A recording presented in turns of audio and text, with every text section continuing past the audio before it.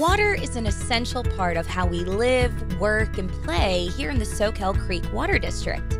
But do you know where our drinking water comes from? We couldn't fault you for guessing Soquel Creek. After all, it is right there in our name. But that would be wrong. Here in the Soquel Creek Water District, we get 100% of our water from groundwater wells. But what does that even mean? Well, when it rains, that water ends up in many different places. It can run off of the soil into rivers, creeks, and streams, and eventually into the Monterey Bay. It can be soaked up by plants. It can evaporate back into the air. Or it can seep down in the topsoil. Some of the water that sinks into the topsoil eventually finds its way into the tiny gaps between rocks, soils, and sediments deep under the ground. This is groundwater. A body of groundwater is called an aquifer.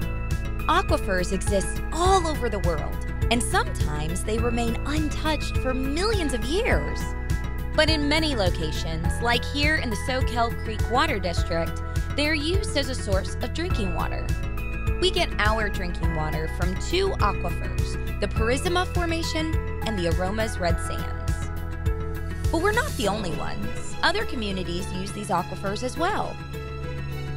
Knowing where your water comes from is an important step in learning how to protect it, to ensure that it remains available today and for future generations who live, work, and play along the Monterey Bay.